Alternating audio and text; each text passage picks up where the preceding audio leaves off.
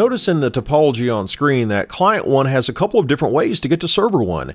It's going to go down to its default gateway of R1, and then it could go either over a fast Ethernet connection down to BB2 and then out to server 1, or it could go over a WAN link down to BB1 and then out to server 1. And I'm running EIGRP on the routers, and EIGRP is going to prefer that fast Ethernet link, and we can confirm that with the traceroute command. Let's do a trace route and specify the IP address of server 1. It's 198.51.100.3. Which way do we go? Well, we see that our first hop is down to R1. That's our default gateway. But then which way do we go? R1 is then going to go to 203.0.113.5. That's BB2. That's over the fast Ethernet link as we predicted. And then we go out to server 1 at 198.51.100.3.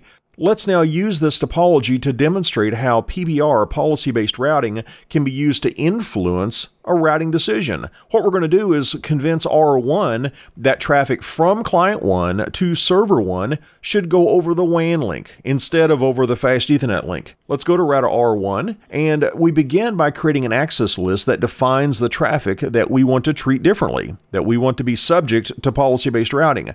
Let's go into global configuration mode, and let's create an access list numbered 100. And I just want to match traffic going from client 1 to server 1. So I will say permit IP host and specify the IP address of client 1. It's 192.0.2.2. And now I'm going to say host and specify the IP address of server 1, which is 198.51.100.3. We've now created an access list that's going to match traffic from client 1 to server 1. Now let's create a route map that matches that traffic. We'll say route-map. Let's give it a name of client 1-2 server 1.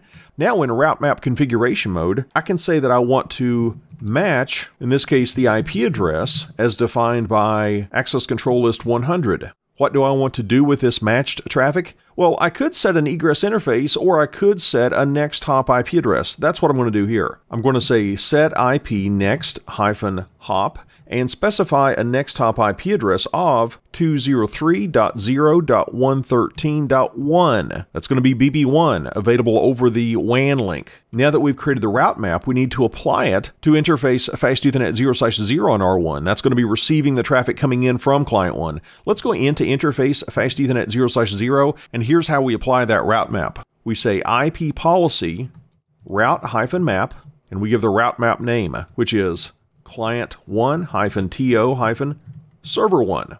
And we're done. Let's go back to client 1 and do another trace route. Remember, before this second hop was to 203.0.113.5, that was BB2. Now let's see if that second hop is going to be to 203.113.1. That's going to be over the WAN link to BB1. Let's issue that trace route command again, and look at this. Now we're going to BB1. Over the WAN link, it's not preferable based on the IP routing table, but that's what policy-based routing can do. It can override the routing table decision based on a policy that we define. We can get information about a route map that's configured on a router by simply saying show route-map, and this is going to tell us what does this route map do. It matches IP addresses as defined by access list 100, and it's going to be setting the next hop IP address to this IP address on BB1, and we even see that we've had some matching traffic to which this policy has been applied.